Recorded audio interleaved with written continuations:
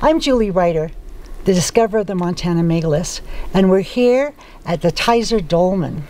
The Tizer Dolmen is a freestanding rock that fits the classical description of a dolmen, which is 2 uprights and 1 tabletop on top. The beautiful thing about the Tizer Dolmen is it's set on a mountain with a base underneath it. And that is a polygonal set, square, separate blocks that form the base. In the back there's a buttress that holds it to the side of the mountain because the weight is on the back of the dolmen, otherwise it may come tumbling down. According to Andrew Barker, this is an extremely unique design that they have not found other places in the world so far.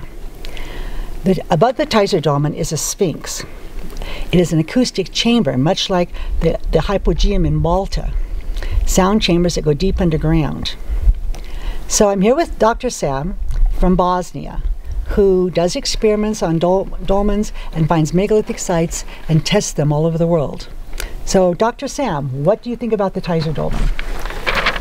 Well, I think that I am very grateful that you and your team guided us here. We are almost at the top of this hill, and then you can see those 2 uprights, 2 megaliths, and 1 on the top. And you're right, this is the classical case of dolmen. The simplest, though. 2 vertical, 1 horizontal. Sometimes you can find them 3 vertical, 1 horizontal, sometimes 5 vertical, 2 horizontal, and so on. And you find them all over the planet. From Sardinia to Vietnam, South Korea has most of them. They have almost half of all dolmens on the planet for some reason. They are in Africa, they are in Pakistan, they are in Bangladesh, India, different countries. Why would somebody do something like that? The sincere answer would be, we don't know. The same thing goes for the original builders, those who placed them, like this one over here. How do we know that it's been placed? So we have 2 pieces, 2 megaliths. They are megaliths because they fulfill properties of megaliths. They are over 1 ton, and I'll talk about it. And you see, when it breaks vertically here. It does not happen in nature. It breaks horizontally. Why? Because they are the product of the sedimentation. That's how they break. Since we can see the break here and there, it means that originally when this stone, and this is gray granite, was formed, it was formed in horizontal layers. So somebody moved them for 90 degrees and then placed that big block on the top. No way that Mother Nature could roll this block from somewhere higher up and then it got placed over there. So it's been placed by intelligent hands. I've done some energy measurements, and these are the results. Temperature today is very pleasant, 86 degrees Fahrenheit. Here in Montana during the fall we got blessed. Humidity very low, 20 degrees. Weather is sunny, visibility clear, so we can see everything around us. Negative ions are in the range from 50 to 900. They are beneficial if higher than 5,000. This is not the case here. And this is rarely the case anywhere in the world. The highest quantities in Bosnia, Bosnian Pyramid tunnels, 20,000 to 100,000, sometimes even more. Then one time at the Great Zimbabwe, just before the thunderstorm started, we had also 100,000. And then Slovenia, 5,000 near one lake and so on. Usually the mountains are 500 to 1,000. So here we have 50 to 900, positive 30 to 1,400. So nothing specially there. Electromagnetic radiation, the one that is harmful to us, there is none, meaning it's pleasant to stay here.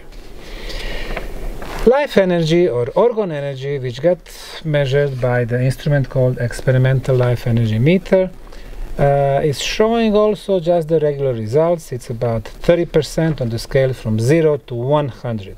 Like in the city, Montana, 20, here is 30. What does it mean, life energy or orgone energy or chi? What this instrument measures, it actually measures our ability to receive harmful electromagnetic field.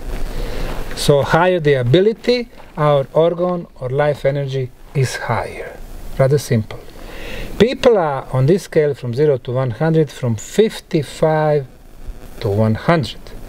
For example, football players or tennis players, you know, when they are in training, playing, they are about 90, 95, 98.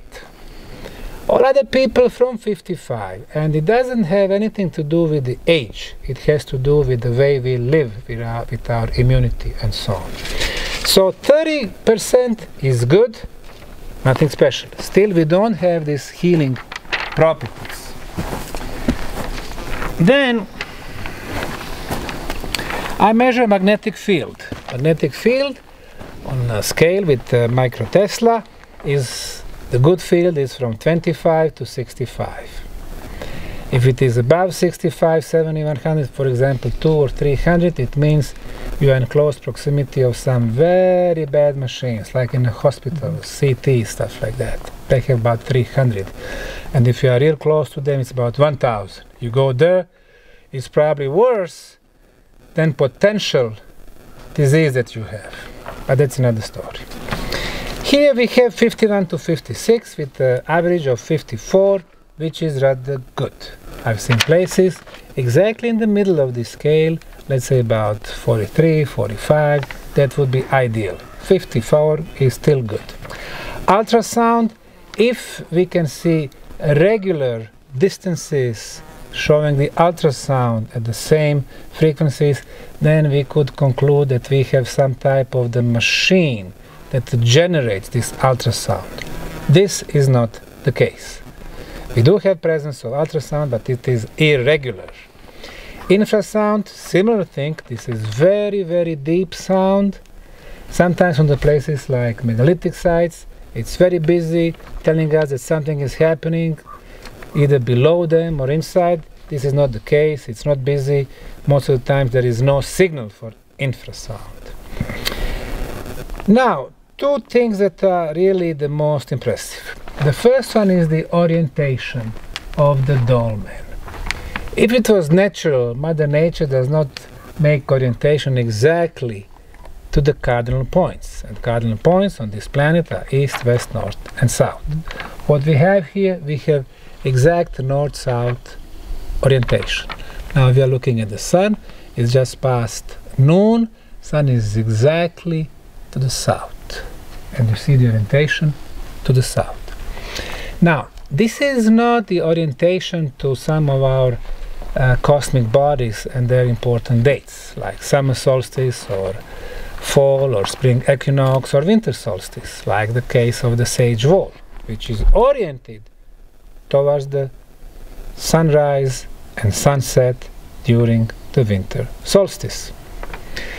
Here we have simple orientation north-south, which in reality is not so simple, because you have to know where is your cosmic north, where is your exact south.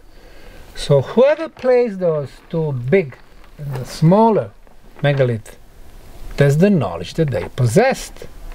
So if they know exact north and south, then they knew that our planet is spherical, it has its cosmical north. Maybe they knew even about the northern star. So it tells us that this place has some astronomical features, features of the astronomical observatory.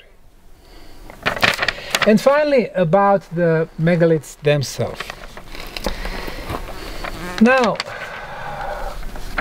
whether we had two blocks and somebody placed them separately, or they had them here and then they have them somehow broken, hard to say. But we can see nicely that they fit. If they move them, place them here. If they were able to move them and rotate for 90 degrees, probably it wouldn't be a big deal for them to place them separately, one after another. Now, when I did the measurement, this is what the results shown.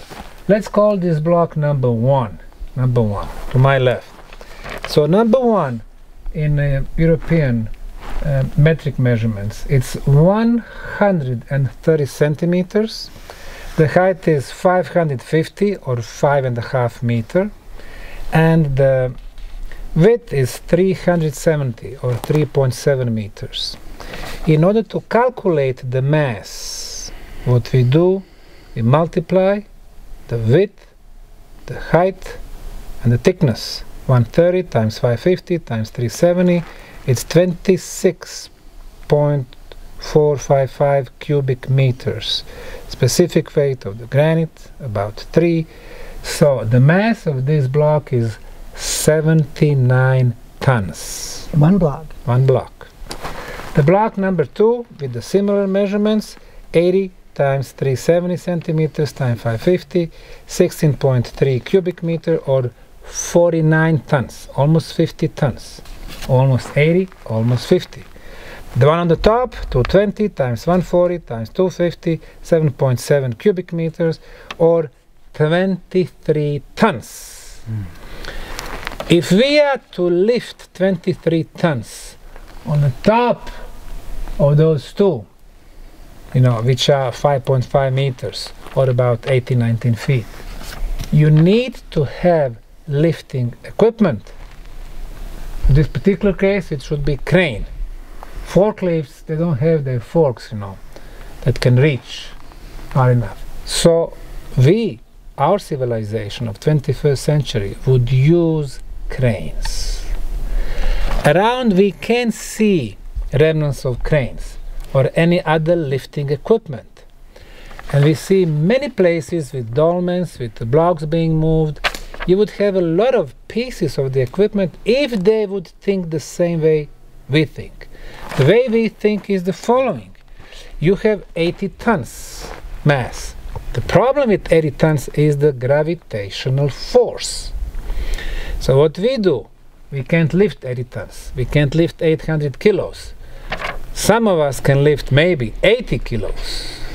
So what we do, we apply our force, which is bigger than 80 kilos. Let's say our force is maybe 100 kilos.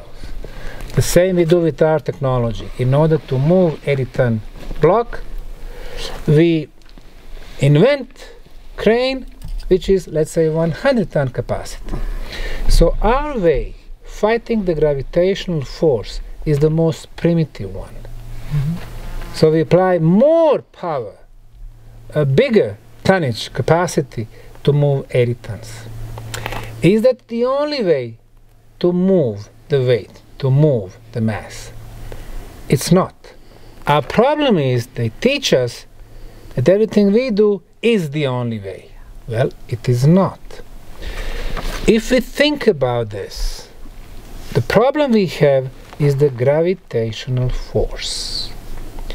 If we could find a way to neutralize the gravitational force, we would be able to move those blocks with 2 fingers. So, how do you neutralize gravitational force? Today, we don't know. They don't teach us in schools. However, there are some communities that they do know.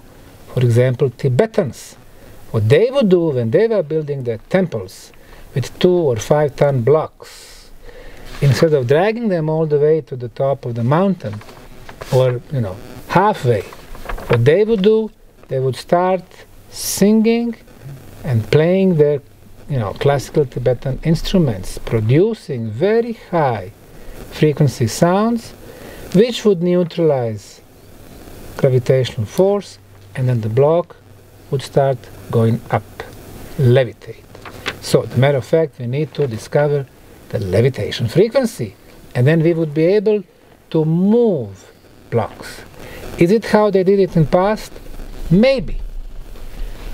Not on one, but on many places. Is there an electromagnetic frequency that can neutralize gravitational force? Probably yes. It seems that NASA has been doing experiments for decades now. So we just need to open our mind, and then we will realize there are different ways to transport, to lift, to build. And once we do that, we will have better understanding of the original builders. They were thinkers. How they were getting their information from some energy, spiritual field, from Akasha, we don't know. But it seems that they were able to get those information in other ways that somebody else teaches them. Is it possible that in these vast areas of Montana and United States, mound builders, and before them, megalithic builders were teaching native people about what they were doing, how they were doing, explaining them how to use and what to learn from those sites? It's very possible. So I can understand that Native Americans consider all those lands sacred because it is connected to their elders, to their, people who lived here thousands of years back. So what we have here in Montana, what you've been showing me the last couple of days, is extremely intriguing and extremely old. This past the known civilization during the last civilizational cycle, which is the time from 12,000 years onward. So in that time we had Mesolithic and Neolithic cultures, 12,000, 10,000, 8,000, 5,000 years back. They were not producing those megaliths. Even though we did have one megalithic windows happening from 5 to 8,000 years back, Stonehenge and some others. This is much older than that. It goes way back, maybe tens of thousands of years. What was happening during the time before time, or during the time beyond time? We don't know. Who were those builders? Why they were doing this? These are not classical homes with windows and doors and roofs. They are not.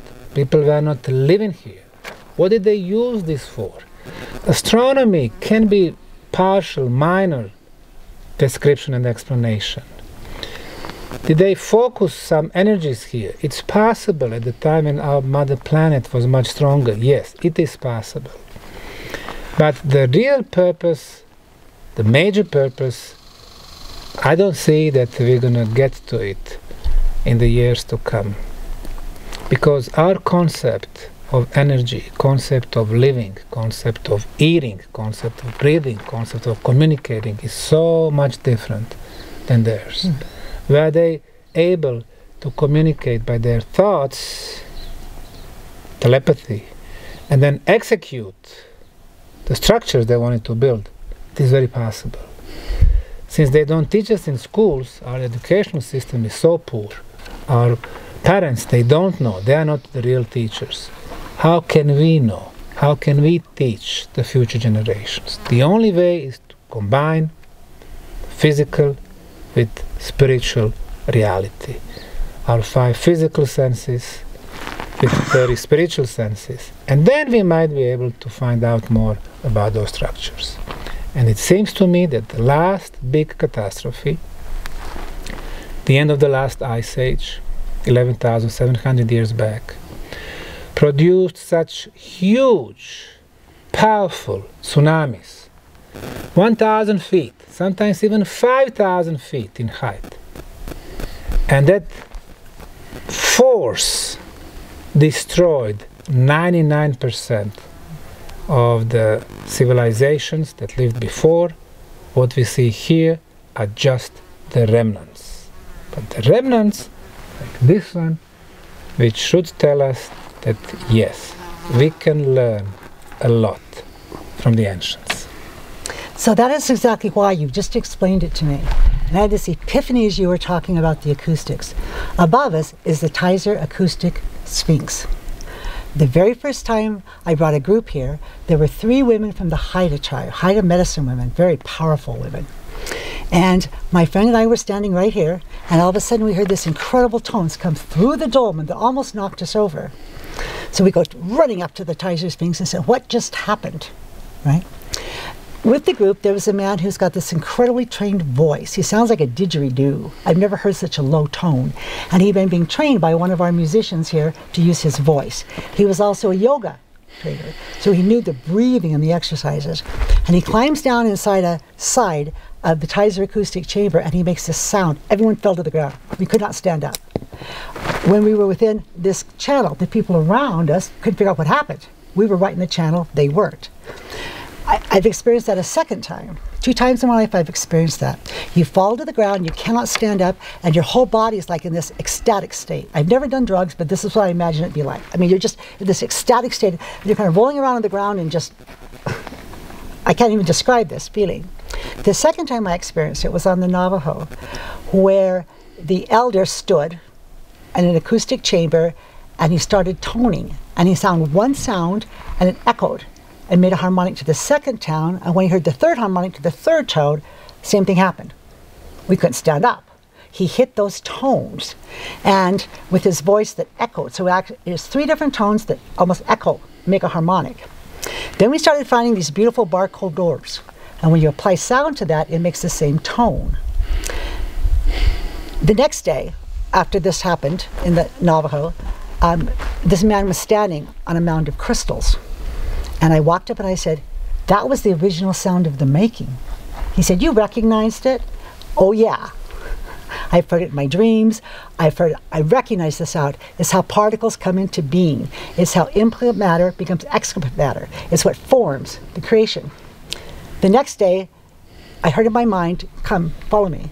And as I followed him, 7 other women just got up and followed him, not a sound said, into a place, into like an ancient well that looks very much like the Ankhs, where we recreated the world each year. Each year they recreate the world in a new way, with crystals, with these sounds. It's the sound of the making. And anti-gravity. You could not maintain your gravity. You could not remain upright when the sound was being played. So thank you for Wonderful. that. I've been so curious about what happened. I think you just explained it. Okay, thanks a lot.